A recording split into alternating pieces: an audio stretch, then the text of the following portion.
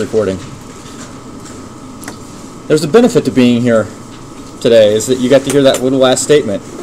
And the people that are at home listening to this right now are wondering, what the hell did he say? Is it on the test? Yes, it is on the test. Okay. I know, right?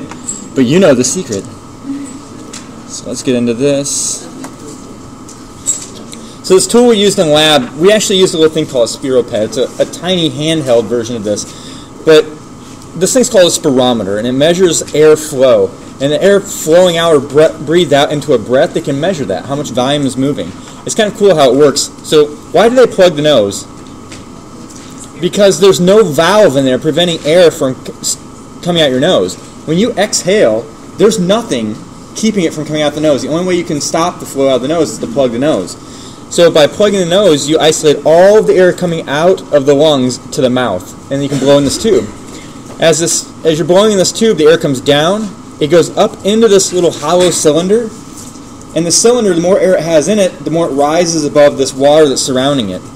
So it's just like having a little, like a cup upside down in water. If you start blowing air underneath it, the cup will start rising. And we can measure how much air fills that cylinder or that cup with this little string that's attached in the top. So it's kind of a cool device. And then this thing's called a spirogram, where it's actually written out. It's like an electrocardiograph is the actual machine, and an electrocardiogram is the picture. And it's just waves of going up and down. So when you breathe in, breathe out, breathe in, breathe out, and you can measure where the airflow is going. Here are the 4 lung volumes you have to know.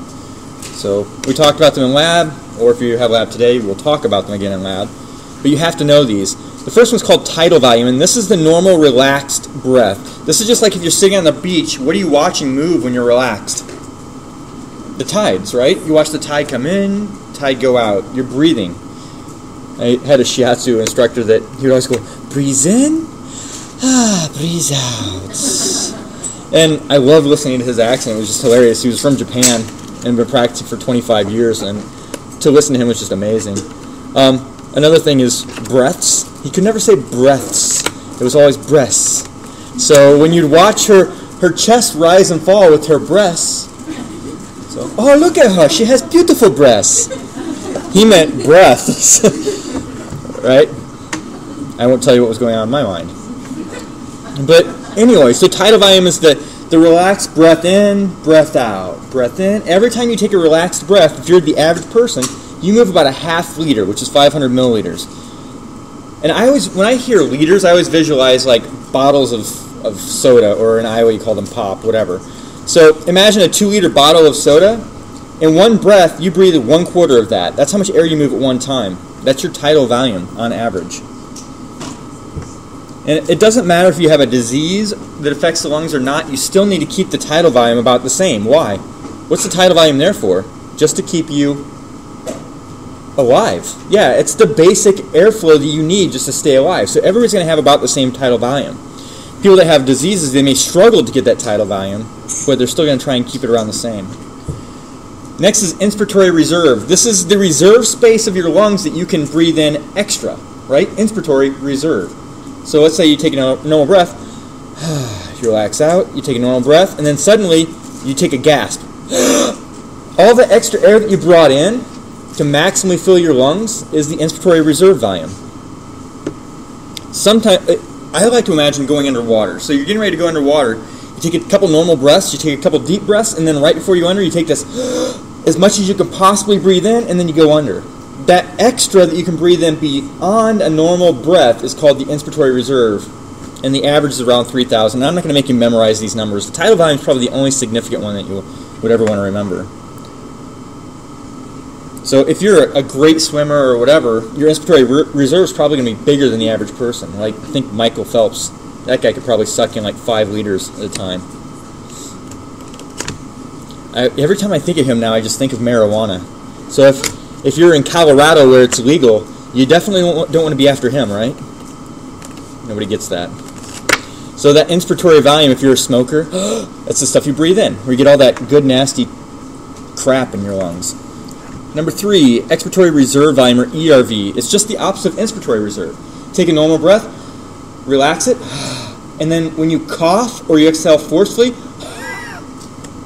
now I sound like a smoker. When you breathe out all that you could possibly bring out, that's the expiratory reserve. That's everything beyond a normal breath, normal tidal volume. When you do that and you've blown out everything you possibly can, is there any air left in your lungs? Yes, there's an amount of air that you can never blow out completely, and it's called the residual volume. It's the leftover amount. Your lungs don't collapse and just smash perfectly flat when you blow out as hard as you can. They shrink down to a minimal volume, but there's still air in there, and that air left over is residual. So these are 4 volumes. If you put them on a spirogram, like this, I'm going to jump ahead, the volumes never overlap. So here's your IRV. When you take that maximal breath up here, everything down to a normal tidal volume is your IRV, your inspiratory reserve. Here's your tidal volume. It starts where IRV ends and goes down to the end of normal breath, the passive expiration.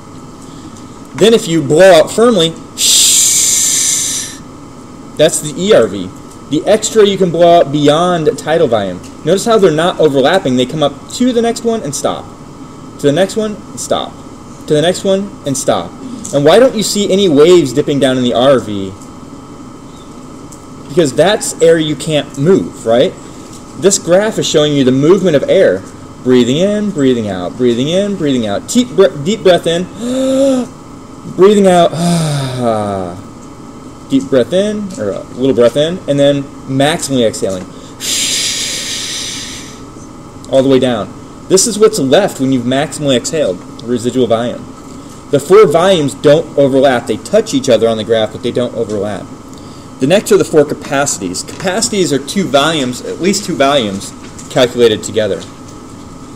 So when I was remembering these, I looked at inspiratory capacity and functional residual. They're exactly the opposite. If you took this graph and you split it in half, so you take the top 2 volumes, the IRV plus the TV, that's your inspiratory capacity. That's a good breath in. Passive relaxation, and then deeply breathe in. You bring the tidal volume in, you bring the inspiratory reserve volume in. Together those 2 add up to the IC, inspiratory capacity. The bottom 2 volumes, the ERV and the RV, come out to the functional residual capacity. So to remember the top 2, I always just think, this one, the inspiratory capacity, is the top half of the graph. The functional residual is the bottom half of the graph. The vital capacity, vital is referring to life. This is the living breath. This is how much breath you can move to stay alive. All you have to think about is think about all the air you can move. What's the only one of those volumes you can't move? The residual. So if you look at all the air you can move on this graph, it just added all together, but get rid of the residual because you can't move it. So vital capacity would be your inspiratory reserve, your tidal volume, and your ERV all added together. When I think of this, I think, if I were in a competition to blow up a balloon, and all I have to do is beat you, what am I going to do? I'm going to take the deepest breath I possibly can, put the balloon up to my mouth, and do what? Just puff out a little bit. I'm going to exhale everything I possibly can blow out. So I'll take a deep breath, and then I'll start blowing. I've blown from the maximal. I've gotten rid of my IRV. My TV's gone out. I'm kind of struggling here. I'm squeezing. I'm bending over, hunching over, trying to smash my lungs as much as I can. Get the ERV out, and then I stop. I can't get any more out. If you measure the volume that's in that balloon right now, that's your IRV plus your TV plus your ERV. That's what we call the vital capacity, the amount you can move for life. And then the last one, you take a deep breath as much as you can, plug your nose, and we take an x-ray of your chest. Snap.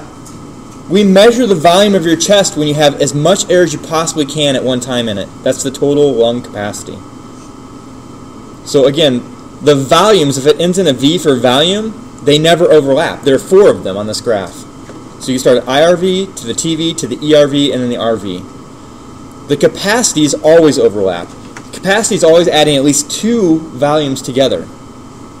The IC are the top 2 volumes, the FRC are the bottom 2 volumes, the vital capacity are the top 3 that you can move for life, and the total lung capacity, just add all 4 volumes together. What do you think would happen if you had a disease that had a lot of scar tissue around your lungs? What do you think would happen to the total lung capacity? It's going to decrease. If you have something like pulmonary fibrosis or interstitial fibrosis, where you have pulmonary is referring to what organ? The lungs. Fibrosis is telling you what's happening. There's scarring. There's fibrotic tissue around it.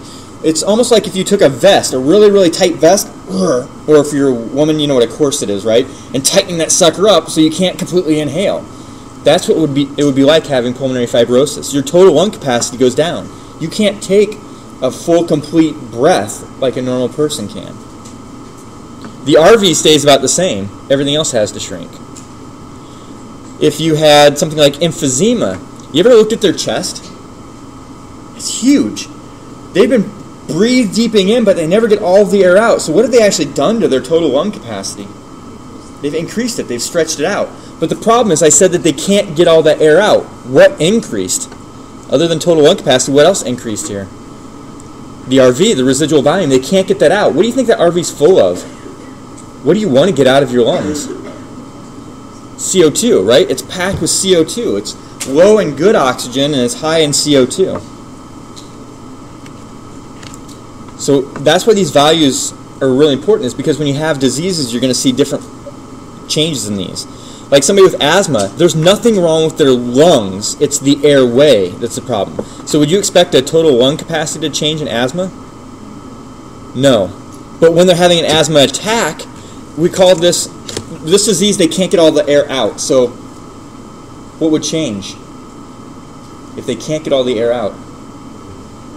That residual volume again. It's an obstructive disease. They can't get all the air out because their airway's squeezing down. So imagine that you have like one of those gigantic straws for milkshakes, and then suddenly you have one of those little twizzle straws like you stir your coffee with. That's the big difference. And you already know this. If you shrink the radius of that airway, what do you do to the resistance? You increase it. What's going to happen to the airflow? You decrease the airflow. So you're going to see a big change in the residual volume. Their total lung capacity doesn't change so much, but the amount that they can move out easily does change. All right, so next is FEV, and we weren't able to test this in lab this semester, but forced expiratory volume is how much air you can blow out in 1 second if it says FEV1. If it says FEV2, it's how much can you blow out in 2 seconds, and then FEV3 is how much you can blow out in 3 seconds. They're testing the speed of airflow through your lungs. What do you think would happen to the speed of airflow in asthma? You think it would get faster or slower? It would get slower. So this is a significant value when you're looking at how able these people are to get air out of their lungs. Most people with an FEV1, if you're just an average person, you should have at least over 80% of your lung volume moves in 1 second. So if you went and blew into this tube, within the first second you should have 80% of your maximal flow out. Within 2 seconds you should have 95%, and within 3 seconds you should have 100%. So what would happen to that 80% in something like emphysema, where they can't get all the air out? It would drop. You'd see something like maybe 70% or 65%, and that's a sign that they have some kind of an obstructive pulmonary disorder. They can't get all the air out of their lungs. So that's the significance of FEV, how fast you can push air out of your lungs. If you shrink the size of the airway, like in asthma, you can't get the air out as fast. Right, so after a normal expiration, the volume of air that's left in the lungs would be called what? After a normal expiration, passive expiration, what's left in your lungs?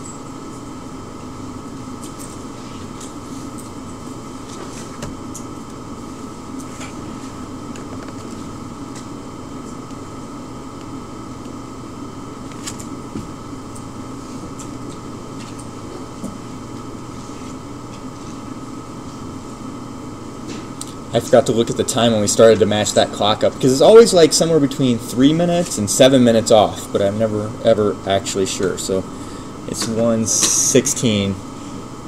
Yeah, so it's like 12 minutes off now. All right. So what is it?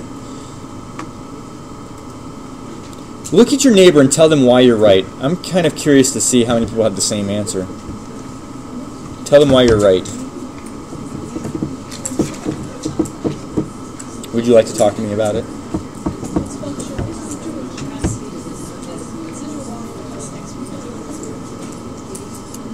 How'd you know that?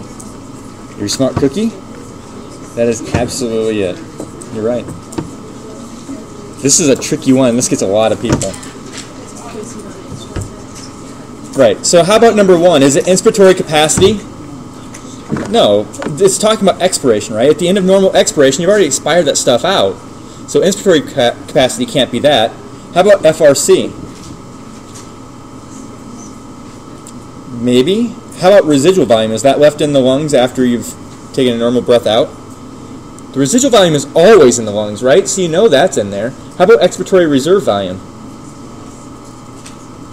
At a normal breath out, at the end of tidal volume, what's left in your lungs? Is ERV still left in your lungs? Yes. There are 3 possible answers here, so which one is the right one? Number 2. Why is number 2 the right answer? Because number 2 is number 3 plus number 4. So residual volume's left, but expiratory reserve volume's left. You add those together, and that comes out to functional residual capacity. So number 2 is the correct answer. It's a tricky one. If you don't like questions like that, you'll hate the NCLEX or the MCAT. I'm just telling you right away. Because they ask questions like, which is the best, right? So they'll give you 3 possible answers that could be right, but which is the best one? Okay, respiratory dysfunctions, and that's why you do a spirometer, is you're trying to measure flow and volumes. You're trying to see, does this person have a normal set of lungs, or do they have some kind of respiratory disorder? There are 2 major groups we're going to talk about. One's obstructive and the other's restrictive. Obstructive, the key to remembering this is that they can't get the air out. It doesn't matter what the cause is. If they can't get the air out, it's obstructive. So it doesn't matter if it's the actual lungs that are problematic or if it's the airway that's problematic. If they can't get their air out, it's obstructive. Restrictive means they can't get the air in, right? Their lungs are less compliant. What was compliant? Stretchability. That means their lungs are less stretchable, which means they probably have a lot of what that restricts stretch? Scar tissue. So restrictive would be something like interstitial fibrosis or pulmonary fibrosis I mentioned earlier. Obstructive is a little bit more broad. What would be one way you can't get air out is if you have what disorder? These people have a problem getting the air out. Asthma. That's a tricky one because a lot of times you think, well, they can't breathe in. It's actually the breathing out that's the bigger problem. If you're watching somebody with asthma and they start having an asthma attack, if you close your eyes and listen, they're going, what are you hearing move? You're hearing the inward, the inspiration. You're good at inspiring. You put power into breathing in every time you take a breath. But when you exhale, do you use any energy at all? All you're doing is letting those muscles relax. It's harder for you to forcefully expire than it is to breathe in because you have so much practice breathing in, but you just relax to breathe out. And by the way, if you're around somebody with asthma, don't close your eyes and just listen. Help them, right? So asthma is one example. Emphysema is another one, and this was a hard one for me to kind of grasp, was emphysema. These people, they have a problem getting the air out. It's nothing like asthma. It's totally different. Asthma is affecting the bronchioles, the airway, but emphysema is actually affecting the alveoli. With these people, they have a big chest. They get lots of air in, but the problem is they can't get what out? The CO2. What's interesting is if you watch somebody with emphysema breathe, they purse their lips. If you've seen somebody like that, you know exactly what I'm talking about. They go, and they're slowly pushing the air out, which to me seems counterintuitive. If they can't get the air out efficiently, why would they be pursing their lips and slowly releasing air? It's not that they're trying to hold. It's not that they're trying to hold the CO2 in longer. It's that they're trying to hold what in longer? I'm trying to find a way to word this. The oxygen. They have a problem keeping the oxygen in, right? So they bring the oxygen in, and then they hold all this CO2 in that it displaces the oxygen, and they blow it back out. So what they do is they hold their breath a little bit longer, so the oxygen has a chance to get into their bloodstream and get carried away. But unfortunately, when they hold oxygen longer, they also hold in more CO2. And you already know this. When they hold the CO2 in longer, what else stays in longer? Every time you hear CO2, you should associate it with acid. So the CO2 stays in their blood and in their lungs longer, which means what else stays in their blood longer? Acids. So what state do you usually find that a person with emphysema has going on? Acidosis. There are 2 types of acidosis. I'm going to go with your gut here. Would you call that metabolic acidosis or respiratory acidosis? It's a respiratory-caused acidosis. I love science because sometimes it tells you the answer right in the name of the problem. Respiratory acidosis. There are breathing issues that cause acidosis in their body. And we'll talk about that more when we talk about acids and bases. I think it's in like 2 weeks or 3 weeks. Okay, so obstructive lung disease versus restrictive. And then bronchitis. Where would you expect that to be? Restrictive or obstructive? Obstructive. Yep. Bronchitis is telling you, what's the itis saying? Inflammation. Bronch is referring to the bronchi and the bronchioles, right? So they have inflammation of the airway, which squeezes down the airway. Is going to do what?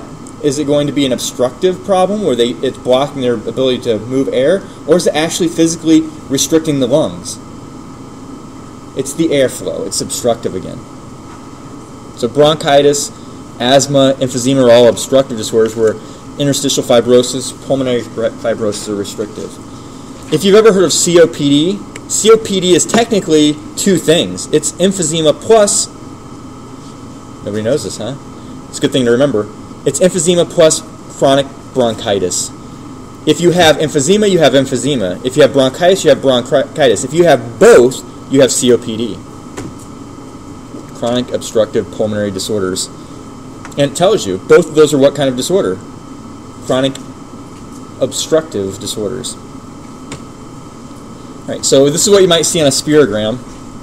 In this situation, these people have a raised RV. They can't get this bad air out. What disease should your gut tell you? They can't get the bad air out. It's an obstructive disorder. So emphysema, asthma, their RV raises. Their total lung capacity is still solid. It's plenty of total lung capacity, but the problem is that the bad air stays in. And then with this one, their total lung capacity shrunk. The residual volume stayed the same, but everything else has to shrink as a result. Well, almost everything else. What would you expect to happen to tidal volume? Would it go up, go down, or stay the same? Why would it stay the same?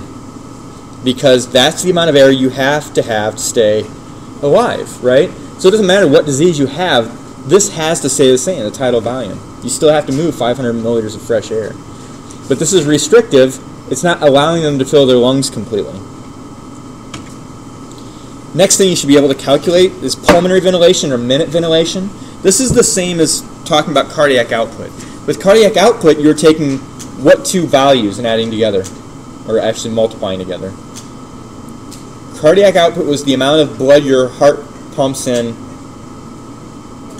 one stroke volume times how many times your heart beats in a minute, your heart rate. This is exactly the same concept. Here you're looking at the lungs and air though. So how much your lungs breathe in one breath, which is what volume? One relaxed breath. Tidal volume times the number of times your lungs pump in 1 minute. So it's the same concept, you just have to apply it to air. So what I like about cardiovascular and respiratory together is because they're really, like, all the concepts overlap. They're the same concepts, you just have to apply blood to cardiovascular and air to respiratory. So pulmonary ventilation is your tidal volume times your respiratory rate. So if I'm breathing 500 milliliters per breath, and I have 12 breaths a minute, that's 6,000 milliliters in a minute. That's about 6 liters. That's exactly 6 liters. 6 liters in 1 minute. So 3 2-liter bottles full of air in 1 minute. Unfortunately, that's not what's getting into my lungs. Because when you breathe in, you have up and through the nostrils, nasal conch, down into the pharynx, to the larynx, to the trachea, the bronchi, the bronchioles. Is there exchange of oxygen between blood and the atmosphere in any of those locations? None. The only place you get exchange of oxygen with blood is where? The alveoli. So everything going down to those little tiny alveoli is actually considered dead space. We call it anatomic dead space. You've got about 1 foot to 1.5 foot of anatomical dead space, and on average, it's going to be about 150 milliliters, bless you. So about 150 milliliters. She was just demonstrating the pushing out of expiratory reserve volume. 2! Blowing it all out. Okay, so about 150 milliliters of space. So when you breathe in 500 milliliters, That last 150 milliliters doesn't make it to your lungs. It goes into your nose, nasal conch, larynx, trachea, etc., all the way down, but then it's blown right back out. It was worthless air, so it's dead air. It's dead space. Unfortunately, that's really good oxygenated air that you just blow right back out. So to get a more accurate, I'm going to jump over this picture, to get a little bit more accurate estimate of what makes it into the lungs, take your tidal volume and subtract your dead space. What's left is what gets into the alveoli, so we call this alveolar ventilation. This is how much air gets into the alveoli. If I didn't say this clearly before, ventilation is just getting air into the lungs, right? Can you ventilate a dead person? Yes. You can push their chest up and down and you'll push air in and out. Perfusion is getting blood to the lungs. Does a dead person perfuse to the lungs? No. So are you helping that person get blood through their body? If they're dead, yeah, there's nothing going on there. You can ventilate, but it's not perfusing blood, so there's nothing moving. So alveolar ventilation is how much air gets into the alveoli that's available for exchange into the blood. So you take your tidal volume of 500, subtract 150, comes out to about 350. I keep saying about, that's exactly 350. And then you multiply it by the times, or the number of times they breathe in a minute. So 350 times 12 is 4,200. So in reality, only about 2/3 of the air they breathe in 1 minute actually makes it to the lungs. And then of course there's alveolar dead space. And this is most significant when you look at somebody that has emphysema. Let me go back and show you a picture. So the alveolar dead space, even though you bring this air in, for it to actually get exchanged or diffused into the blood, that oxygen particle here has to go over to the wall and get exchanged. If I bring in oxygen here and I blow it right back out, it was no good. If I have emphysema, we'll say that this alveoli is like 5 times its normal size. So the air comes into the middle, it's going to take longer for me to get the oxygen over to the wall and get into the blood, which explains why they purse their lips and hold their breath a little bit. It gives the oxygen more time to exchange. That whole space in here that is not touching the wall is called alveolar dead space. In somebody with emphysema, that goes up, which means even though they're bringing more air into their lungs, are they exchanging it as well as a normal, healthy person? No, because they have all that dead space inside their lungs, those big, huge alveolar pockets that they get no exchange. And then I think I told the garden hose story in lab, but so I won't repeat it. When you're in lab, you'll hear it. So if I asked you a question like this on a test, which is always possible, or since we talk about this in lab, I might ask it on a lab quiz, but a patient has a tidal volume of 300 milliliters, their dead space is 100 milliliters, so this must be a really short person. And the respiration rate is 20 breaths per minute with a lot of anxiety. What's the pulmonary ventilation?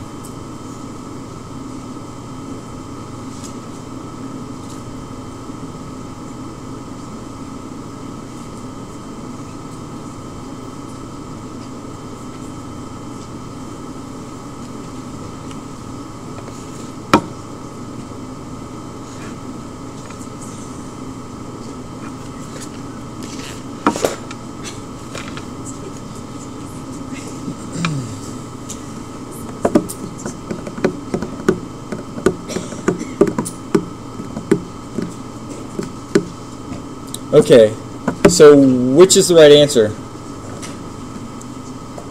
How about number 1? So I have some people saying yes. How about number 2? I have louder people saying yes. How about number 3? Nobody wants to say yes, so let's get rid of number 3. How about number 4? Nobody wants to say that. So it's kind of split between number 1 and number 2. How do you calculate pulmonary ventilation? You take the tidal volume times respiratory rate. 300 times 20, that's 6,000. That's it. Number 1's the correct answer. Why did some people pick 4,000? Because they were calculating alveolar ventilation, right? They were taking the 300 minus the 100 times the 20. That's alveolar ventilation. Don't get tripped up by those two terms. Okay, so next concept. Local controls acting on smooth muscled airways and arterioles match airflow to the blood flow. Airflow is the ventilation. Blood flow is the perfusion. First slide of the lecture, ventilation versus perfusion. Ventilation is the airflow, blood flow is perfusion. Also notice that it's talking about smooth muscle of the airways and the arterioles. The smooth muscle in the airways control the airflow. Smooth muscle in the arterioles control the blood flow. They're not the same thing. Your lungs have airflow going to the alveoli, they have blood flow going to the alveoli. They overlap. But you can adjust either of these independently. So first, the carbon dioxide effect on bronchiolar smooth muscle. Are we talking about air or blood flow right now? Effect of carbon dioxide on bronchiolar smooth muscle, airflow or blood flow? Airflow. I would underline bronchiolar because the next term says arteriolar. What's that referring to? Blood flow. And this is important because I keep telling you what determines your breathing. What's the primary determinant? Airflow, or sorry, carbon dioxide or oxygen? Carbon dioxide is controlling the airflow. It's controlling your breathing. Oxygen has an influence, but oxygen's influence is over blood flow, not the airflow. It's a huge concept. So the effect of carbon dioxide on bronchiolar smooth muscle, if you have a lot of carbon dioxide inside your lungs, what do you think your bronchioles are going to want to do? Constrict or dilate? You have a lot of CO2 in your lungs. They're going to dilate. We already talked about that. If you flip back like a couple pages, we talked about sympathetic and parasympathetic control and also carbon dioxide flow on the airway. So an increase in carbon dioxide does what to the bronchioles? Dilates them. In other words, a decrease in CO2 would do what to the bronchioles? Constrict them. So if you remember one of those directions, then you just always know the opposite's true when you switch the content. So high CO2 causes bronchodilation. What's it do to the smooth muscle then? Does it constrict or relax the smooth muscle? It relaxes it. If you're trying to dilate something, you relax the smooth muscle, it goes all the way around it, and it just opens up. So carbon dioxide, higher carbon dioxide relaxes smooth muscle, causing bronchodilation. The effect of oxygen on the blood vessels. Higher oxygen will open up the blood vessels. This is totally counterintuitive to what we learned in the muscle section. If I have a bicep, remember, I'm talking about the lungs now, but back when we talked about skeletal muscle, I said, if you have high oxygen in that skeletal muscle, what's it do to the blood vessels? It actually constricts them in the bicep, right? Because you have plenty of oxygen, you just bypass that whole structure. When you're talking about the lungs, it's a little bit different. If you have high oxygen in the lungs, you actually dilate. If you have high oxygen, you dilate. It moves the blood out of the lungs faster because it's high oxygen, right? You're trying to shuttle all that oxygen off to everything else. But if you have low oxygen in the blood vessels in the lungs, you're going to slow down blood flow. Why the heck would you slow down blood flow through the lungs if there's very little oxygen available? So it gives you a chance to pick up more. Do you get it? If there's barely any oxygen in the lungs, do you just want to rush the blood through without picking up oxygen? You're going to slow the blood flow through so that you have more time to pick up the oxygen and carry it away. The only analogy that always pops in my mind is that if you're trying to load a school bus, but you don't want to stop the school bus, right? Do you want that school bus going quickly through all the kids, or do you want it going slowly through all the kids? You want it going slowly so you have plenty of time to load the bus, and then you move it along. If you're going to get more oxygen to the rest of the body, you constrict down the blood vessels in the lungs so that those little red blood cells move what? Faster through the lungs or slower through the lungs? Slower. If they're moving slower through the lungs, can they pick up more or less oxygen? More. The more time you give it exposed to oxygen, the more full the red blood cell will get to carry it away. It's a tough concept that gets a lot of people. So the first thing with this slide is you have to differentiate oxygen or airflow from blood flow. What determines airflow? CO2 levels. What determines the blood flow? The oxygen levels. If you have high CO2, what happens to the bronchioles? They open up to try and get rid of that bad CO2. If you have high oxygen, what happens to the blood vessels? They open up to try and move the blood on to the other tissues that need it.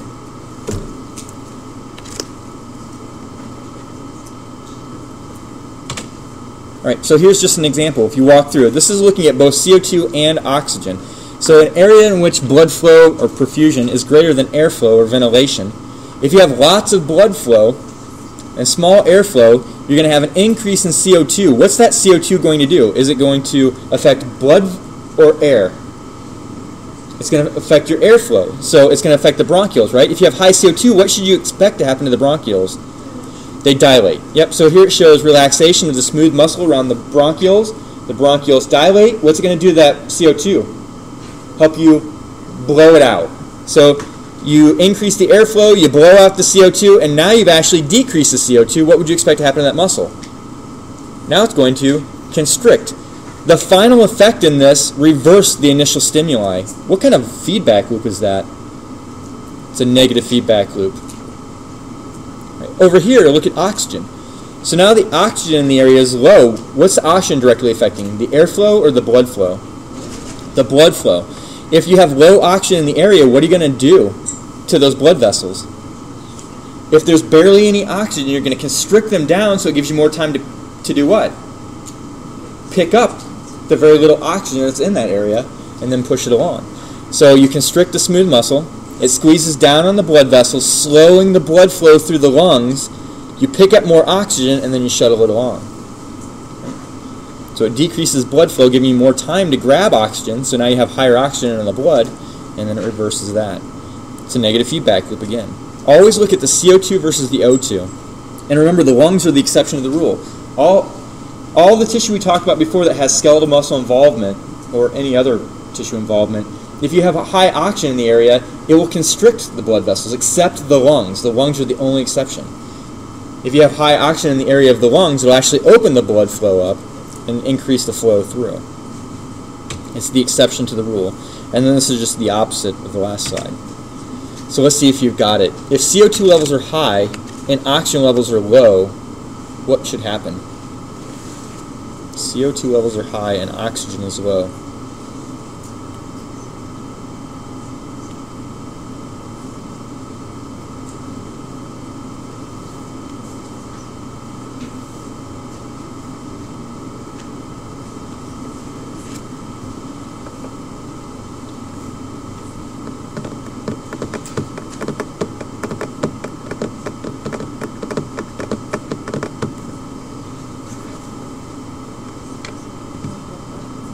So without even looking at the options, if CO2 levels are high, what kind of vessels change? The bronchioles. If CO2 is high, the bronchioles should dilate, right? So high CO2, you want to blow that stuff out, you open up the airway. So in your mind, you should think bronchioles are going to dilate. If oxygen's low, what should happen? Blood vessels should constrict to slow the blood flow down. So you're looking for something that says the bronchioles will open up and the blood vessels will squeeze down, right? So which option is that? Bronchioles will dilate, so it has to be number 1 or number 2. And then the other thing is arterioles will constrict, which is number 2.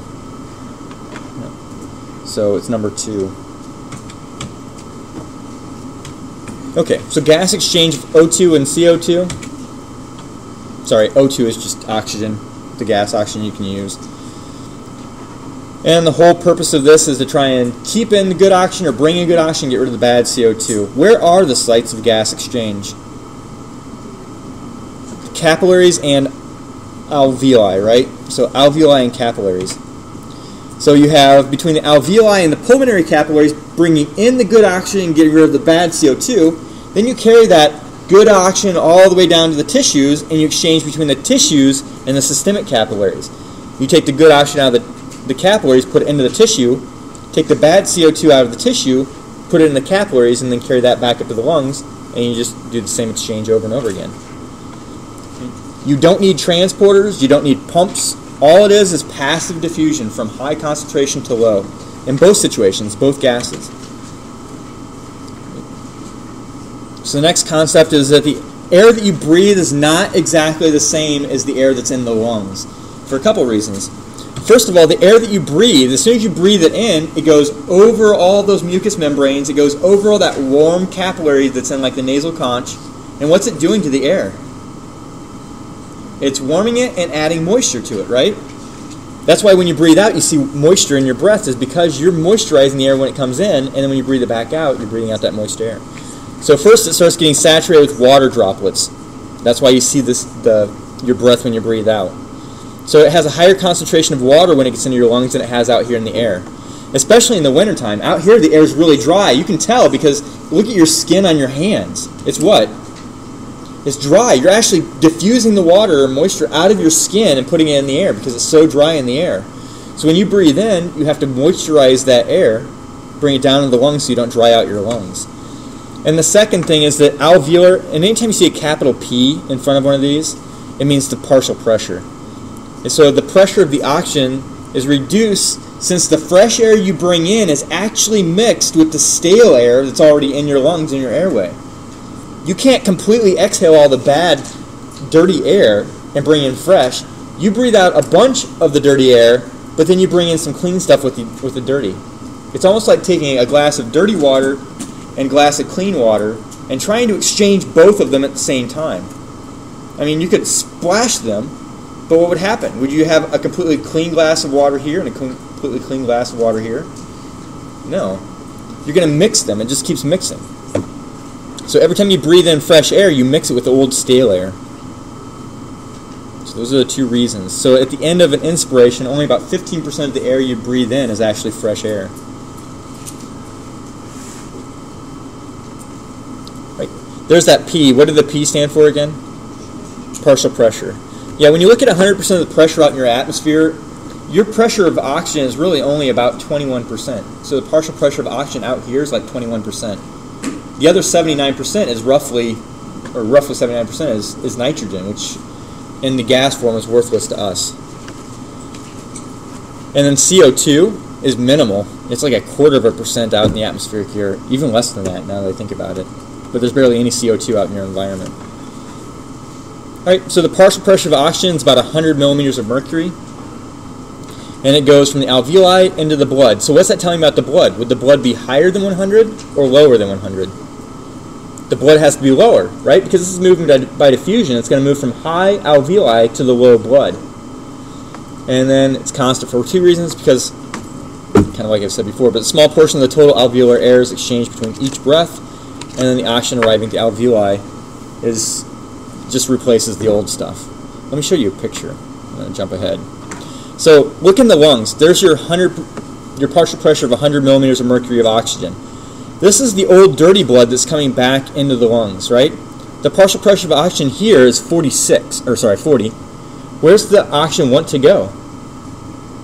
100 down to the 40 until it hits what? Equilibrium. When we were talking about the blood vessels constricting and dilating, if you've got a lot of oxygen here, it's going to open up and just push that on along because you can get a lot of rapid exchange. Let's say we slow this down, we constrict it, and give us time so that it hits 100 here and 100 here.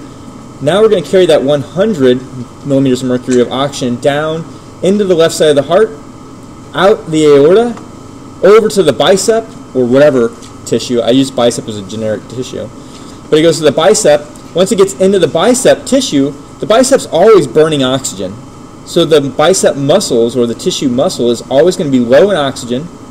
So if I have 100 parts oxygen here, and I only have 40 parts oxygen here, where's the oxygen want to go? Yeah, from the systemic capillaries, from the blood, down into the muscle cell. And then, now we're going to flip this around. It's hit equilibrium, now we're down at 40 in both areas, but we're making lots of CO2. So if the CO2 is really high here, what's it want to do? It wants to diffuse to where there's only 40 parts of CO2 until it hits what? Equilibrium. So now I have 46 parts of CO2 in the cell and in the blood. The 46 parts of CO2 come up the vena cava, into the right heart, from the right heart, out into the pulmonary circulation, into the lungs. Now I have 46 parts of CO2. I only have 40 parts of CO2 in the lungs. Where's the CO2 want to go? From 46 where it's high to the 40 where it's low. And then the atmosphere has like no CO2 practically. Look at that. It's 0.03 millimeters of mercury. So where's the CO2 want to go? Out to the atmosphere. So it's going to blow out. It's going to blow out really rapidly. You easily lose CO2 because look at the concentration gradient. 40 down to 0.03. oxygen in the atmosphere is 160, and in your lungs it's only 100, there's definitely a concentration gradient, but it's not as steep. So is it easier for you to get rid of CO2 or to get in oxygen? It's easier to get rid of CO2. It's a little harder to get in oxygen. And if I go up to the Rocky Mountains where this drops to maybe like 130, what's that tell you? It's going to be even harder to get the oxygen diffused in your lungs. All right, so that's what these last two slides were talking about. Look at the concentration gradients. When you bring in oxygen to the lungs, the lung oxygen is always higher than the blood. So it goes into the blood. When that blood gets down to the tissues, the blood oxygen is always higher than the tissue, so it goes into the tissue. And then that's where there's high CO2. So the high CO2 in the tissue, because you're burning the oxygen, will go into the blood. It carries all the way back up to the heart, high CO2, into the lungs, and then you blow it out into the lungs and into the atmosphere. And that's all these two slides are saying. Just follow the concentration gradients of each of those substances. So oxygen moves by diffusion into metabolically active tissues because of what? Why does it move into the metabolically active tissues?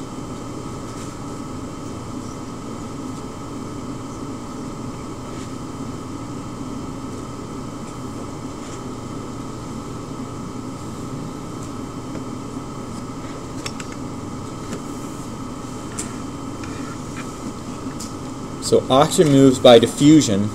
By the way, diffusion is kind of the key there. What are you looking for? Diffusion is telling you it's going from where to where? High to low. So if it moves by diffusion into the metabolically active tissue, what's that tell you the tissue has to be? High or low? It has to be low. It says the oxygen content is higher than the tissue, or in the tissue than the blood. Would that be right? If the tissue's high oxygen and the blood is low, where does it want to go? Out to the blood. That one's wrong. How about oxygen content is lower in the tissue than the blood? Yeah, if the oxygen content's high in the blood, low in the tissue, you know it's automatically going to move in. If the oxygen content's the same, does oxygen want to move? No, so 3 is absolutely wrong too. It has to be number 2. Always moves high to low. Right, other factors that affect the rate of gas transfer, how fast it moves. Whose laws are these, by the way? They're fixed. They're part of those laws of diffusion.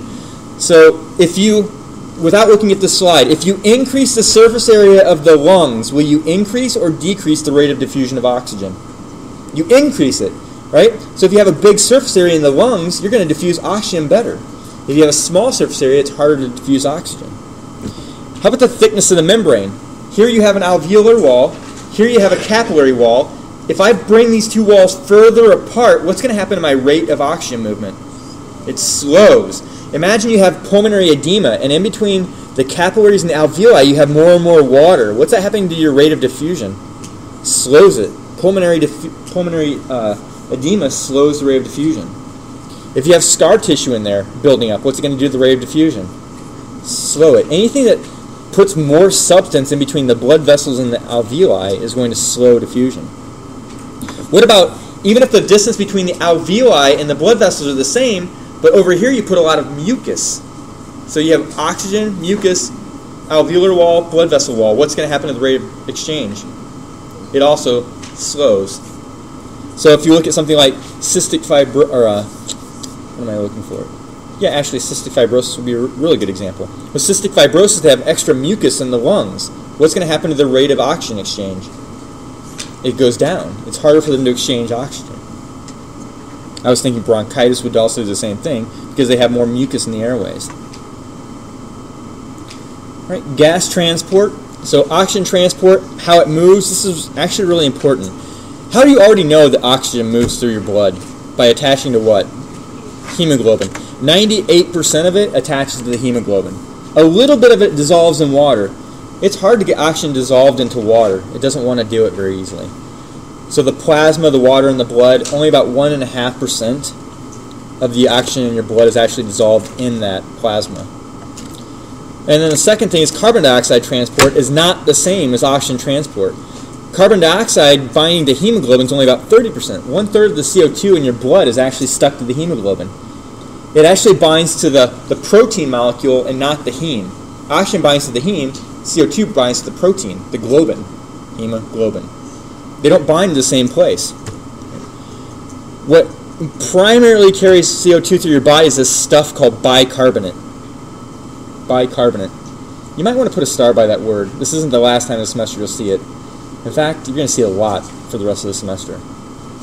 When you carry CO2 through your body, you primarily carry as bicarbonate. It's a slightly basic material. What's interesting is that if you have sodium bicarbonate in your kitchen, you know what that is? It's baking soda. You add some water to that and you turn it into this CO2 gas. Your body does kind of the reverse of that. It takes the CO2 gas and then turns it into bicarbonate so they can transport it safely. And then the physically dissolved in the water is about 10%. So CO2 actually dissolves in water better than oxygen does, but it's still a low percentage. So if I ever asked you a question like, how is oxygen primarily transported through your blood, what would you say? It sticks to hemoglobin. If I asked you, how is carbon dioxide primarily transported through your blood, would you say it sticks to hemoglobin? No, it's as bicarbonate. So it's turned into this new chemical called bicarbonate and transported. Alright, so when we talk about terms like reduced hemoglobin, this is a chemistry term. If it's reduced hemoglobin, that means that the oxygen has been removed. So if it's reduced, that means that oxygen has been removed. If you've taken chemistry, it's that whole Leo goes Ger.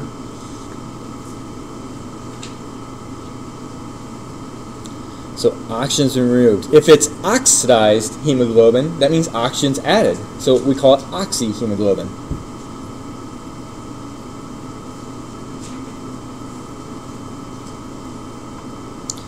When you have reduced hemoglobin, guess what kind of color that iron turns?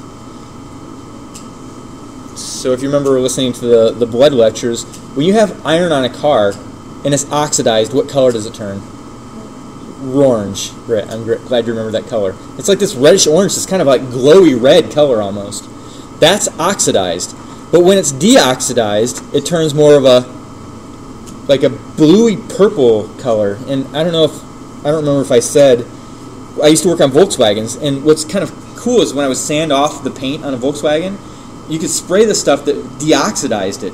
And what color would it turn it? Would it turn a reddish orange color, or would it turn it a blue color?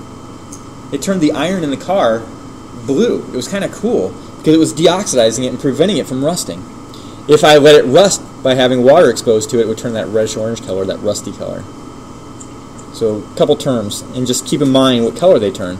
Because if the blood is turning blue, that means it's what? A lot of reduced or a lot of oxidized. If it's turning blue, it's reduced. If it's bright red, it's oxidized. The next term is hemoglobin saturation. When you saturate a sponge with water, what's that tell you? Does it have barely any water in it? It means that it's completely filled with water. If you saturate a hemoglobin has 4 heme molecules, right? So how many pieces of oxygen can it bind? 4 different pieces of oxygen. If you've saturated that hemoglobin, that means you have all 4 of those oxygen binding sites are filled. So here's how, we'll say that this is one hemoglobin molecule moving through, and there you have 4 possible binding sites. As it comes up to the lungs, what's kind of cool about your body is your body's smart. It's figured out that instead of putting work into moving oxygen from the lungs into the blood, it can just use diffusion. So it brings this hemoglobin up here to the lungs, it pulls an oxygen from the lungs to the blood, and then from the blood to the hemoglobin. 2-step process. It goes from high concentration lung, low concentration blood, which is all this substance around, and then from the low concentration blood into the lower concentration hemoglobin. So it's going from high to low, and what has it hit here? Where there are 2 particles here and 2 particles in the environment. Yeah, it's gone down to where it's at equilibrium. Look how many particles I'm carrying here. If I'm carrying all this on hemoglobin, I can safely shuttle it away. I can keep moving oxygen in over and over and over until I've completely filled these up, like this. So by binding it to the hemoglobin, I can move this particle to here and then move it over to here. Now I can move another particle to here and then move that one over to here. And I can keep shuffling them until I've maximized my oxygen in my blood by saturating or completely saturating this. If I didn't have hemoglobin, I could equilibrate my lungs to my blood, but I wouldn't carry as much of this oxygen. Your body's maximized its oxygen carrying ability by making this hemoglobin particle. So I have barely any pure oxygen left in my lungs. It's almost all bound with hemoglobin, and then I shuttle that off to my biceps or my liver or whatever organ. That's saturation. So in other words, people with anemia are more of this situation. What's their problem? They're not carrying oxygen very well at all. They need to build some more hemoglobin so they can carry more oxygen. Why is what's ferritin? Like why is that more important in assessing Ferritin's the storage form of iron in your body. The little Fe is telling you it's iron at the beginning. So if you're not getting enough iron, then you can't effectively build things like red blood cells. And that's why they test for ferritin levels. Yeah, so if you don't have barely any ferritin, then they know that it's that specific type of anemia. Yeah, because there are lots of types of anemia. So iron deficiency anemia is one of them. And it usually happens to women because they bleed a lot and lose a lot of the iron. It could also happen to people that have a little, like a diet restriction. Like if you don't eat very much meat, it's hard to get iron into your body. A lot of runners, my team has anemia from just running a lot. You can lose it through running. By burning it up and... They actually said the emphasis of like your foot hitting the pavement, they found like blood loss and it hurt somehow worse than like something with blood loss. I don't know. Interesting. Yeah. Did you get a lot of bruising on your feet? No. All right, percent hemoglobin. So if you're completely saturated, it's 100%. If you're not completely saturated, then you can go, 90%, 95%, 80%. When you take the hematocrits or you take a pulse ox, that's telling you the percent of the hemoglobin that's bound. If you had somebody that had like 95% bound hemoglobin, what color do you expect their skin to be? So almost all of their hemoglobin is bound to oxygen. It'd be red. But what if they had really low, like 50% or even lower, which, by the way, is pretty much fatal? What color would you expect their skin to be? More of a bluish color, cyanosis. Yeah. And those little pulse ox things that they just clip on the finger, that's all they're doing. They're shining light through their finger, and when it's oxygenated hemoglobin, it bounces light differently. So like the red bounces differently than the blue light does. And they can determine that. Cool, a chemistry equation. Anyway, law of mass action. If you've taken chemistry, this is actually called Le Chatelier's principle. So you've probably seen it before. But it says that if you have any kind of a chemical equation, you put an equal sign here, that if you start adding to this side, it will start turning into that side so that they both balance out. If you start taking away from this side, it'll start taking away from this side so they both balance out. No matter what you do to one side of the equation, it will balance out back and forth. So in other words, if I... Okay. It's unfortunate if that's during my class that you have to wake up. Anyway, so the law of mass action is shifting it back and forth. Right? I've been listening to this guy for 45 minutes. You know, to wake up. I'd figured it'd be louder than that, though, to wake you up from the coma that I put you in. Anyway, so as we start adding more hemoglobin and oxygen, we're going to get more bound oxyhemoglobin. If you have less hemoglobin, even if you have oxygen, you're not going to be able to bind this, right? So if I have less hemoglobin and anemia, or I have less oxygen, like up in Colorado in the Rocky Mountains, I'm going to have less oxyhemoglobin. It seems like common sense, and again, a lot of these laws are common sense. Right? So when we saturate, or we try and fill up your oxygen levels in your blood, we refer to it as the saturation curve. So, of course, the common sense gets graphed. Right? This is kind of a cool, instead of being direct, like if I had one piece of hemoglobin and I directly bind them to 4 pieces of oxygen, if I add 10 pieces of hemoglobin and 40 pieces of oxygen, you'd think that it would just go directly proportionate, but it doesn't. This is kind of weird. They call it an S-shaped curve. So at first, what will happen is if you bring deoxygenated blood to your lungs, that deoxygenated blood will get oxygenated really, really, really quickly, but then it will start topping off and slowing down its oxygenation. So even though you have empty seats in the red blood cells where oxygen could get on, it doesn't fill up that fast.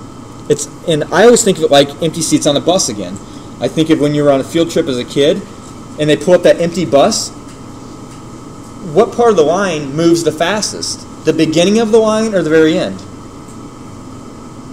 You have a completely empty bus, right? The beginning of the line the kids go on and they fill up the seats really quick, but why is the end of the line so slow? Because the last kids getting on the bus, as they're getting on, they're looking for an empty seat, and it's hard to find because there's the seat next to the kid that picks his nose, there's the seat next to the girl that smells funny, you know, there's always that, you're like, oh, where am I going to go? Oxygen does the same thing. When it goes into a red blood cell, you've got 250 million hemoglobin. But in the very beginning, there are 250 million empty hemoglobin. At the end, if you only have 200 million, you've got to sort through and try and find those empty seats, right? So is it going to fill up as fast at the end? It doesn't fill up as fast. So in the beginning, it goes really rapidly, quick, quick, quick, quick, quick, quick, quick, quick, quick, quick, quick, and then at the end, as the blood's starting to leave the lungs, most of the seats are already filled, so it's really hard to fill the last seats. And that's what this whole curve's trying to tell you, is that in the beginning of oxygen saturation, it goes fast. But at the end, it's really hard to do. It's hard to get the last pieces of oxygen into your blood. All right, some factors that can change this curve, so some things that make it go faster or slower, we refer to shifting the curve to the right or to the left. So factors that shift the curve to the right that actually slow oxygen binding. It makes it harder for the oxygen to bind. So when you shift this curve to the right, you're shifting it over into this hard to bind region. It's like taking all of this line and just moving it over here where it's really hard to get things to stick to oxygen. That's what shifting it to the right means, or to hemoglobin, oxygen to hemoglobin. The first three factors, I always think of exercise.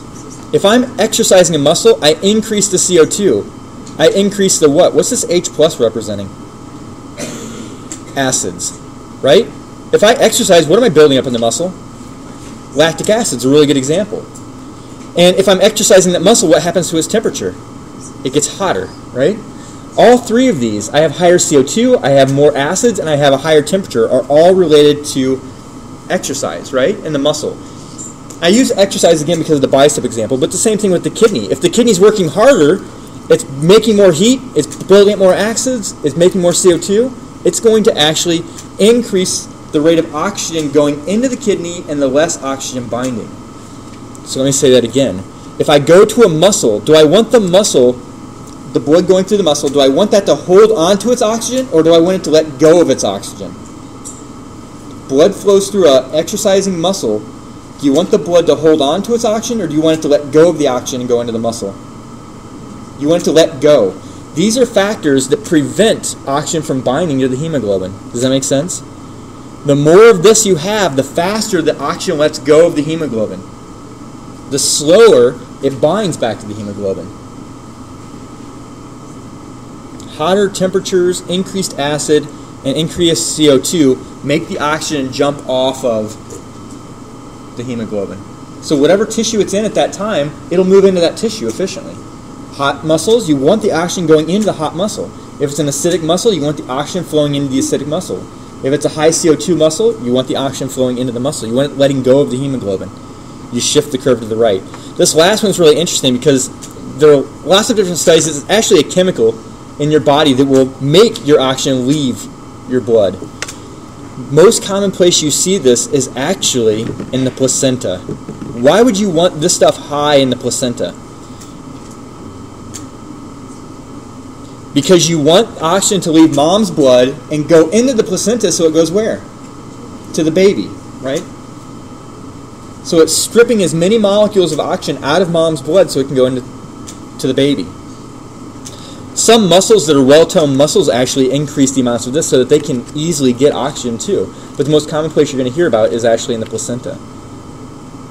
And I think your notes may say 2,3 biphosphoglycerate. There's no difference between bi and di. They both mean two of those phosphate molecules. So all of these are going to make oxygen leave the hemoglobin. And it's going to shift the curve to the right. So it's slow to bind to hemoglobin and faster to leave. This next one's tricky. Factors that shift the curve to the left, there's only one you have to know, and it's carbon monoxide. You might want to put a little underline under the mono, because the stuff that you blow out is carbon dioxide, right? Carbon monoxide is a carbon molecule with one oxygen stuck to it. Carbon dioxide is a carbon molecule with two oxygens stuck to it. So its shape looks more like water. Carbon monoxide looks more like oxygen, where it's two atoms stuck together. Oxygen is O2, oxygen, oxygen. Carbon monoxide is carbon with an oxygen. This is why I'm pointing that out, is because carbon monoxide looks like oxygen. It binds to heme and prevents the oxygen from binding in the first place. What's really sucky about this is that carbon monoxide loves that little heme molecule 250 times more than oxygen does. If you love chocolate cake 250 times more than me, and we see a piece of chocolate cake on the other side of the room, who's going to win? You, right? You're going to knock my ass down, you're going to step on my face, you're going to do whatever it takes to get to that chocolate. That's what carbon monoxide does. It fights really hard to get into the heme, binds to the heme, and won't let go. It loves the heme. It's not going to share it. So what's bad about that is that when that binds, it doesn't unbind. The only way to get rid of it is to destroy that red blood cell. So people that have carbon monoxide poisoning, as soon as they leave the house and get fresh air, are they fixed? No. You're just keeping more carbon monoxide from binding until they get a chance to kill off those red blood cells and then build brand new ones. Does that happen overnight? No, that happens over several days, right? So it's going to take them usually days to recover from that carbon monoxide poisoning. All right, so it shifts the curve to the left, which prevents oxygen from binding in the first place. So if I asked a question like this, which factor shifts the oxygen hemoglobin dissociation curve to the right?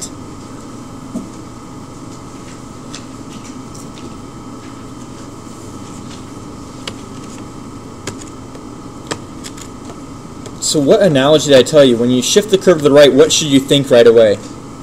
Exercise, right? So do you associate exercise with cold temperature? Nope, you associate with warm. Get rid of that one. Do you associate exercise with carbon monoxide? No. In fact, that would shift the curve where? To the left. Do you associate exercise with acids? Yes, you build up lactic acids, right? Do you associate it with increased CO2? Yes. What did I say wrong about number 3? You increase the acids, right? Why is number 3 wrong? Because it's saying low acid, so you know number 3 is not right. But you do associate exercise with increased CO2. So that one's our right answer, number 4. I try to give you little things that help you remember a little bit better. You have to know this equation. Sorry. I know, Bleck. And it was in the blood lectures too. It's going to come back again when we talk about acids and bases. This is a common equation. All right, so when you attack or look at any of these kind of equations that are a chemical reaction, these arrows mean that it's reversible. It can go in this direction, but it can also go back in this direction. Same thing's over here. This Ca is an enzyme called carbonic anhydrase.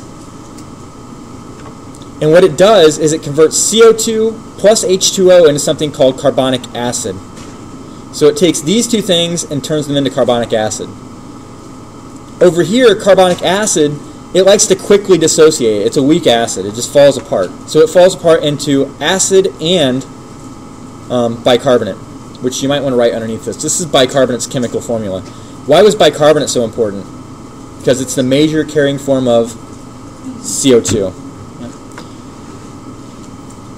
So you already saw these. Carbon dioxide transport, physically dissolved 10%, bound to hemoglobin 30%, but that bicarbonate is 60%.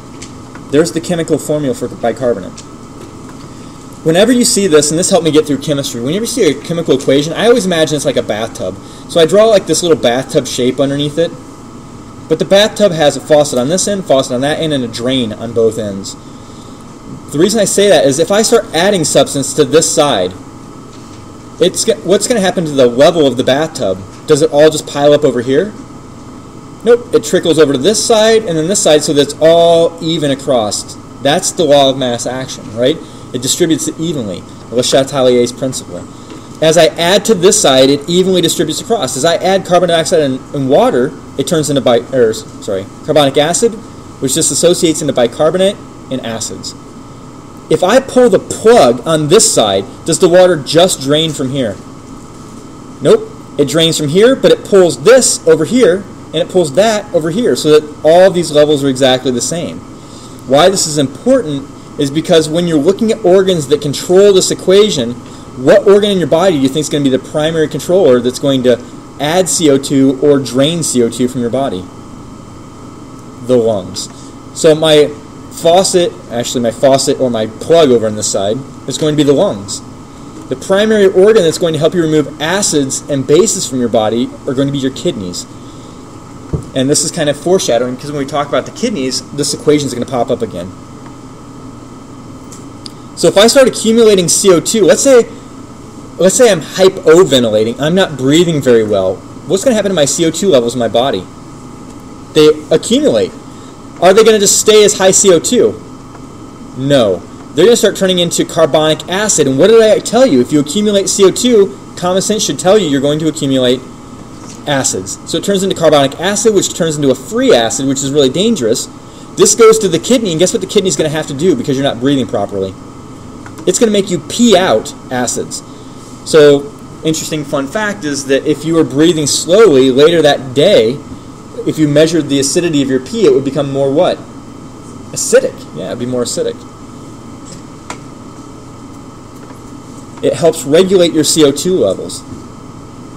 Another interesting thing is that let's say that you have diabetic ketone acidosis. What's your problem? You have high acids. You have lots of these acids. So you're adding acids this side of the bathtub. It's going to shift over here, and it's going to start producing more CO2. What happens to your breathing because you're making more acid? You start breathing heavier. You pull the drain over here, and you're dumping CO2 out of your body, which lowers the acid on this side, fixing it. It's a cool way that your body manipulates this equation with a couple of organs, right? So high acid will shift everything this way, making more CO2, and you just blow that out to lower acid effectively. If you had low acids, which is also dangerous, what might your breathing start doing? If you had low acid in your body, which means you're going into a state of alkalosis, which is just as dangerous as acidosis, what would your lungs start doing? Blow more CO2 out or keep more CO2 in? Keep more CO2 in. Retaining the CO2 would come over here and make more acids to bring you back up to normal. That's the importance of CO2. Like I said before, people are like, CO2 is bad. Is CO2 bad? No, it's important. You need CO2. If you don't have enough, it can be fatal. If you have too much, it can also be fatal. So this is a red blood cell looking at the side. There you see the biconcave structure. Here at the tissue, you make CO2. It comes out and dissolves. 10% of it's going to dissolve into your blood. Another 30% is going to come in and bind to what? What's the HB represent? Hemoglobin. Yep, so 30% binds to the hemoglobin, and then the remaining 60% turns into what? Bicarbonate. They're all listed right here. So this bicarbonate goes through this equation, CO2 plus water, carbonic anhydrase, to make carbonic acid. That turns into acid and bicarbonate. The acid will stick to the remaining hemoglobin to neutralize it, to keep it safe. But now you have that base, that alkaline substance, it's going to get shifted out into your plasma to help neutralize acids out in the plasma. Right, so that bicarbonate is going to leave the red blood cell. The plasma, the red blood cell is going to travel up to the lungs, and then all of these reactions go in reverse. The bicarbonate comes back in, turns back into CO2, goes out to the lungs, and you blow it out.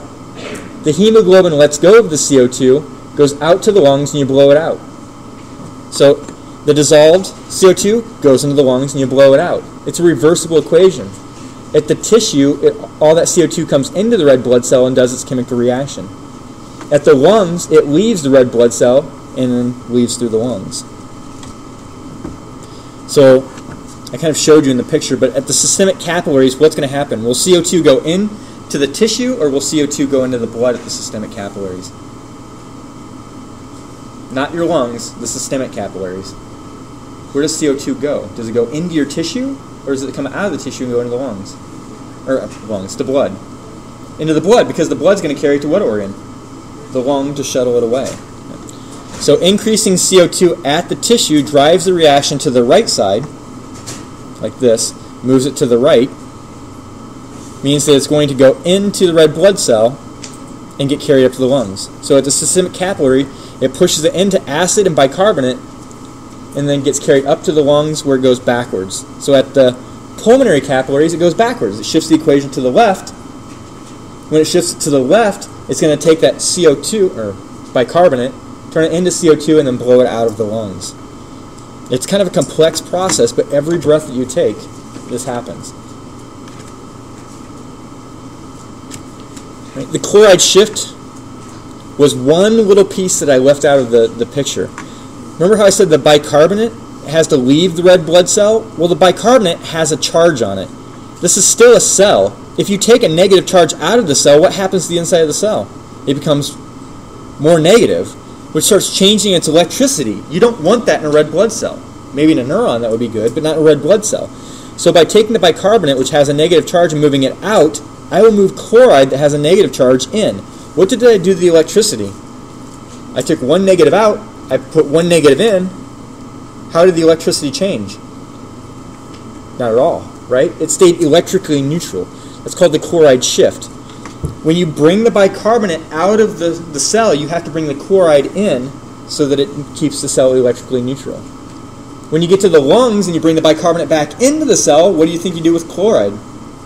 You move it out of the cell to keep it electrically neutral. It's called the chloride shift. And then there you can see it. So chloride shifts in at the tissues, and then later when you get to the lungs, it shifts back out. And then the Bohr effect and the Haldane effect. These are two scientists that basically, they must have hated each other because they said exactly the same thing but from two perspectives, like a married couple, right? No, you're wrong because I'm right. But they're the same thing. This guy, Bohr, said that if you increase the CO2 and the acid in the blood, you decrease the oxygen. Okay? So you're going to dump the oxygen, you're going to increase it going into the muscle. In other words, you're shifting the curve to the right is what this guy's saying. Here, this guy goes, no, you're wrong. If you take the oxygen off of the cell and you put it into the muscle, then it increases the ability to pick up hemoglobin and carbon dioxide. In other words, he's still saying you shift it to the right. They're saying the exact same thing, except one saying that it's moving because of the acid and the carbon dioxide, and the other one's going, no, it's moving because of the oxygen. Who cares? If you understand the concept that when you increase carbon dioxide and acid, does the oxygen want to stay bound to the hemoglobin? If you increase the carbon dioxide and acid during exercise, does the oxygen want to stay bound to the hemoglobin, or does it want to move into the muscle? It wants to let go and move into the muscle. It doesn't matter how you word it, that's exactly what happens. It shifts the curve to the right. So two guys saying the same thing, just saying it the opposite of each other. So which is not an important step of carbon dioxide transport?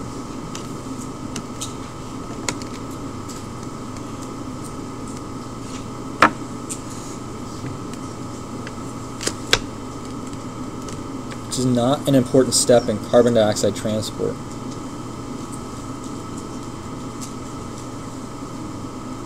So think about that equation. Number one, does carbon dioxide mix with water to form bicarbonate and acid? Look at the left side of the equation. And look down in your notes at the left side of the equation. Does water and carbon dioxide mix? That's what the plus says, right? Does it become bicarbonate and acid? Yes. That one looks true. The only thing missing is what? That thing in the middle, right? That carbonic acid. So number one's true. How about number two? Carbonic anhydrase converts CO2 and water into carbonic acid. Is that true so far? Yes, that little Ca is carbonic anhydrase, which disassociates into acid and that HCO3 negative stuff. That looks pretty true. That's actually the whole equation written out in words. Right? What's the HCO3 negative? That's the bicarbonate. So it's just saying acid and bicarbonate. So that one looks pretty true. How about number three? Bicarbonate leaves red blood cells to buffer acids. Bicarbonate was a base. What's a base like to do? It likes to buffer an acid. So it leaves. And then how about number four? Calcium comes into the red blood cell to make the red blood cell electrically neutral. True or false? Why is it false? It should be chloride. What's that called? The chloride shift. Yeah, number four is wrong because it should be chloride. All right, winding down. Control of respiration. You should automatically know. Where's the primary controller in the brain for breathing? Keeping you alive. Your basic life function. Medulla oblongata. So you have two respiratory groups. You have the primary one, that's the medulla oblongata respiratory group. This is the one that controls your basic breathing. So you have the DRG, dorsal respiratory group, that allows inspiration to happen. When this fires, it sends a signal down the phrenic nerve and tells your diaphragm to contract. It makes you breathe. You have the ventral respiratory group that's stimulated when there's an increased demand for ventilation. So let's say you want to exercise. You start exercising harder, you're going to have to breathe harder just to keep up with it. And then this last one, the pre-Botzinger complex, generates a respiratory rhythm or a pacemaker so that you automatically fire, fire, fire, fire. So in case you forget to breathe, this thing keeps going. What kind of muscles are these controlling? Smooth, cardiac, or skeletal? This is tricky. Skeletal. These are controlling, this is a pacemaker that's actually controlling a skeletal muscle. The pacemaker is a neuron, though. It's not a muscle. So you've got this pacemaker in the neurons in this part of the brain that tells your muscles contract, contract, contract, contract. And then the pons, you might want to write fine-tuning. Remember, this is basic up here. Medullary is the basic, just your primitive ability to breathe. The pons fine-tunes breathing. And it has two centers, one called apneustic and one's called pneumotaxic. Basically what these two centers are doing is one is preventing you from over-inhaling so you don't blow out your lungs.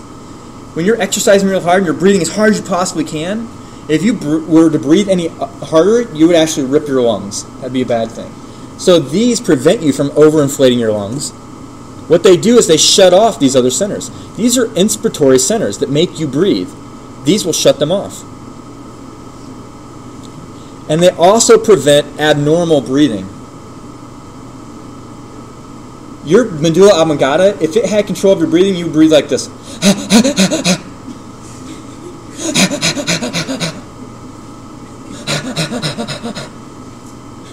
That's what your breathing will be like. It's called Cheyne-Stokes respirations. That's a sign that what organ's broken.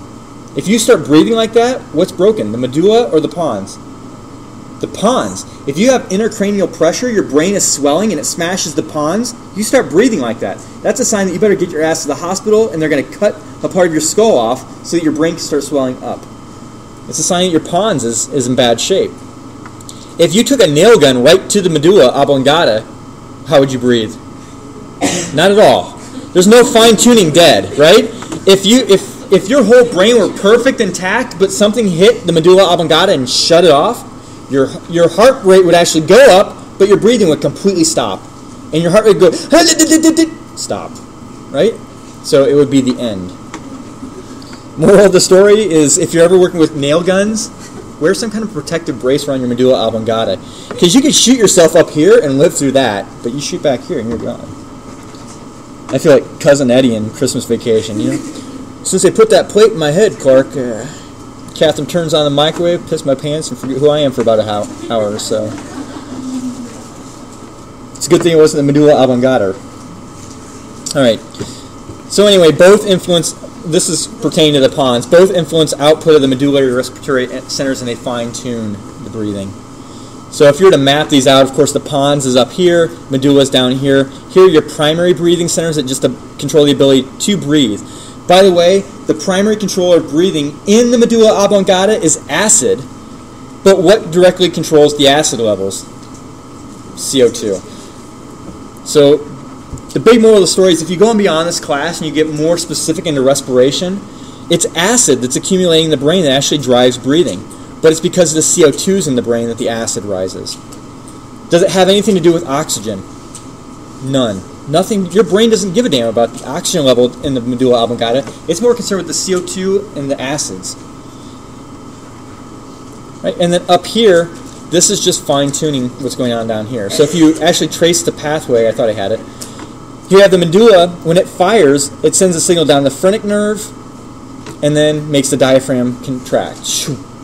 When you're ready to stop breathing, the pons will tell it, stop doing that, and then it just relaxes the diaphragm, and you exhale. And then the medulla fires again, increasing the size of the lungs, breathing air in, and then when you're ready to shut it off, the pons says, stop that, and then cause it to relax, over and over and over again.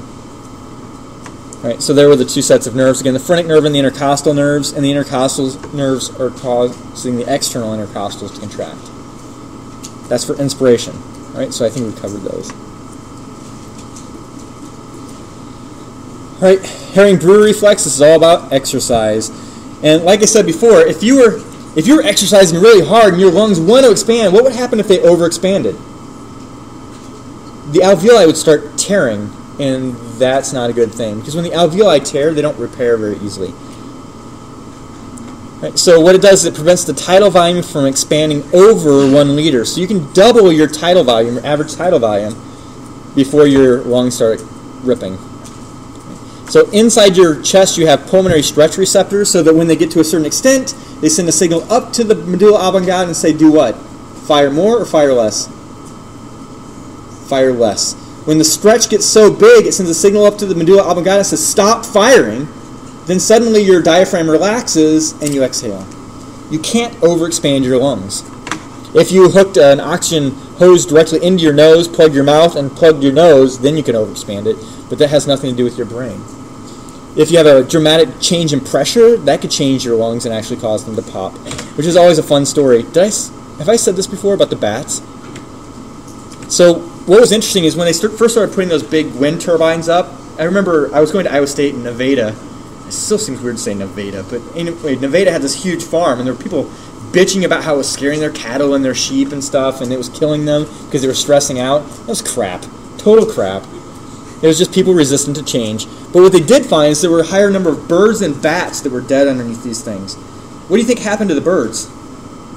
It started getting dark, they were flying too high, and they'd fly right into it, right? Blink. So you'd find these birds with big hematomas on their skull, you know? And they were dead for that. But the bats laying on the ground, their superficial markings just fine. There was nothing wrong with them on the outside. Bats are smart. Bats see well in the dark, so it didn't matter how dark it got. Bats predicted this turbine swinging around, right? So they're smart. They're flying up to it, they fly around it, but they don't understand physics. This side's high pressure, this side's low pressure. When they fly around it, suddenly their lungs go and their lungs would explode. Yep, so it's the end right away. But like I just said, the pulmonary stretch receptors are for your ability to control that. They send a signal, an afferent neuron that goes towards the central nervous system up to the medulla. They shut off the medulla, which stops your inhale, which automatically causes you to exhale. So if I asked you a question like this, which control center in the brainstem is involved with fine-tuning respirations?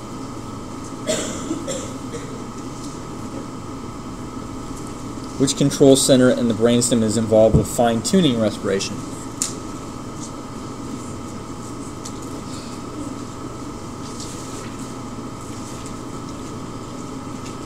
So in other words, it's asking you for what structure, the medulla or the pons?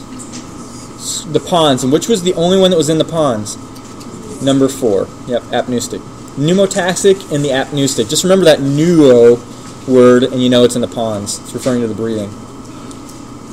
Right? And then the chemoreceptors, of course, everything is detected by a receptor, otherwise your body doesn't know it exists. You have peripheral and central. The peripheral are in the aortic arch and the carotid sinus.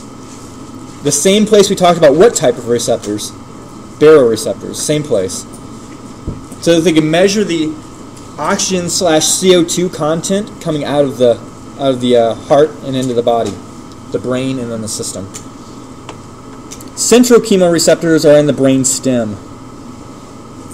Peripheral ones, aortic arch and the carotid sinus, and the central ones are in the brain stem. Medulla oblongata. So here you can see the carotid bodies are detecting the oxygen CO2 concentration going to the brain, and then the aortic bodies are in the aortic arch that are going to the rest of the system. So chemical regulation, we'll go one at a time. So signals that increase ventilation. First, if you have a low oxygen concentration in arterial blood, that stimulates a peripheral chemoreceptor. So decreased oxygen in the arterial blood stimulates a peripheral chemoreceptor. By the way, this doesn't help you very much. These are really, really weak. Your oxygen concentration has to drop down below 50% and actually closer to like 30% before these start tripping on. So at the time that these start turning on, you're already passed out. If you were in a house with a lot of CO2, at the point where you've fallen asleep, then these will start turning on, and at that point you're asleep, you're not waking up, and then you die in your sleep. So these are only in extreme situations. Next, increased arterial CO2 strongly stimulates the central chemoreceptors. And then the last one, an increase in hydrogen in the arterial blood stimulates peripheral chemoreceptors. And in reality, hydrogen is also a key player in central. So you might want to actually add that. Peripheral and central.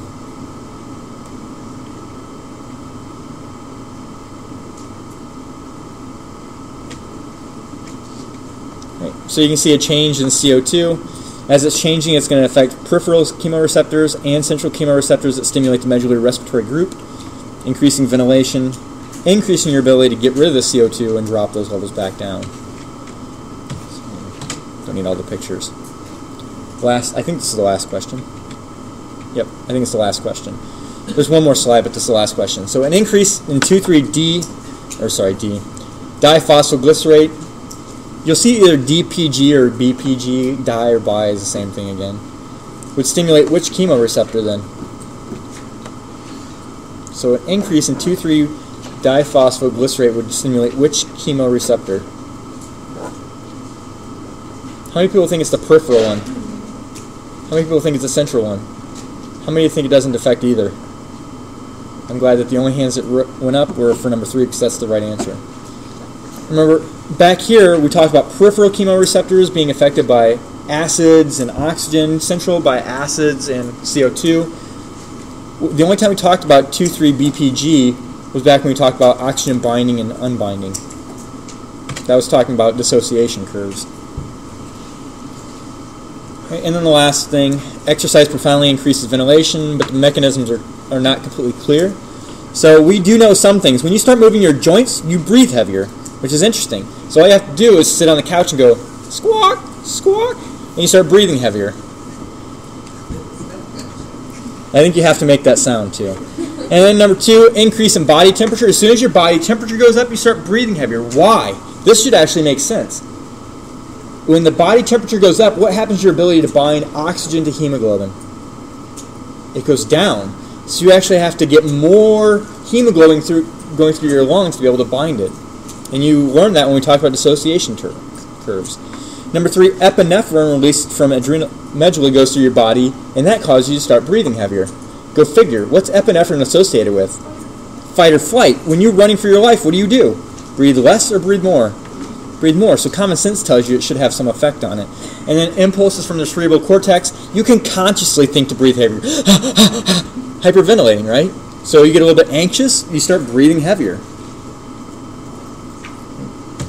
And what's funny is that just thinking about getting on a treadmill makes you breathe heavier. It must be a scare tactic. Oh my God, the treadmill. Right. And then voluntary control, you can breathe in, breathe out all you want because your cortex controls that. Remember, the cortex is your conscious awareness, so you can push out air to make words or songs or speak or whatever you want to do. Whistle while you work. But the funny thing is that you can't completely control stop breathing to the point where you die. I have never seen this happen, but I so bad want to see a kid hold their breath until they pass out. I just want to see that. Because as soon as you pass out, you lose conscious control, right? So what starts happening? Your brainstem starts subconsciously recontrolling it. It's like, whoa, there's too much CO2, we're going to start breathing. So you can't actually kill yourself by holding your breath. And before we go, I have a couple minutes. I totally skipped over this. I talked about this a couple semesters ago. This is funny because this was like 2 semesters ago when I lost my phone. I went to the Botanical Center at the Des Moines Botanical Center, I guess it's Des Moines, and I took these pictures with my phone. I just thought they were really cool pictures. And I love this. Anybody know the significance of the shirt?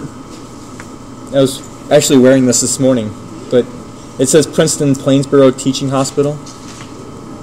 House, exactly.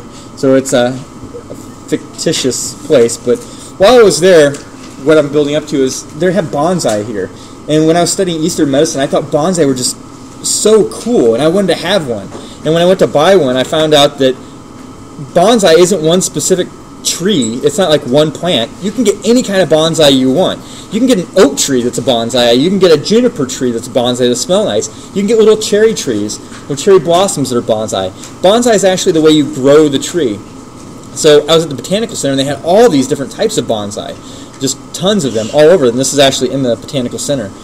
And it reminded me of something, and I always think of this when I'm kind of feeling discouraged because, like, my background. I grew up in hillbilly Illinois, and when I got out of high school, I thought I had to work in a factory because I was never smart enough to actually go to college. And when I learned about the bonsai tree are just like people, is that you can take any tree, the way you plant it is bonsai. You put it in a little tiny pot, and it will restrict the growth of that tree. You can take the mighty oak tree. Like, I thought, well, there's no way, because, you know, the American oak tree is this powerful tree that grows 10 stories tall. There's no way in hell you can put it in a little tiny pot and limit its growth. It's got to be more powerful than that, because that's my American ego, right? Is that we're better than that. But what's interesting is that if you take an American oak tree and you put it in a little pot and you grow it, it doesn't matter how long you keep it in that pot, that's as big as it gets. It will never grow to its full potential because you've limited it. If you listen to people that say, oh my God, this class is impossible and you're never going to get, you know, an A, or you're never going to do this, or you're never going to do that, all you're doing is you're letting them put a pot around you, and it's learning how high you can grow in the class. So when you're taking a test, just keep an open mind. Take a step back away from it. Relax and know you've got everything you need to do well on that test. There's nothing, I promise you, there's nothing on the test that we haven't talked about in class. Will anything in the book that we didn't talk about in class beyond that test? No. Will anything in the homework that I didn't talk about in class beyond the test?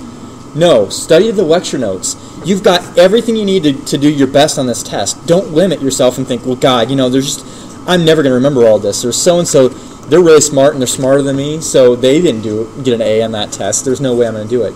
Don't limit yourself. Just be open-minded when you're taking the test and relax. Your worst enemy is anxiety on these tests, so just chill out. And of course the test is on Tuesday. You know the routine now when you come in. You'll put your bags along the wall. You'll walk along here. I'll hand you the test, and you're going to sit every other seat. So don't come in and get comfortable and spread out your pencils and your water and all that all over the table. You're going to have to pack them up. All right, I will see you on Tuesday. Have a good weekend. Oh, by the way, what should be done by the time I meet you? Yep. So you should have all of your quizzes caught up by Tuesday when we come in here. Quiz 7 should be done.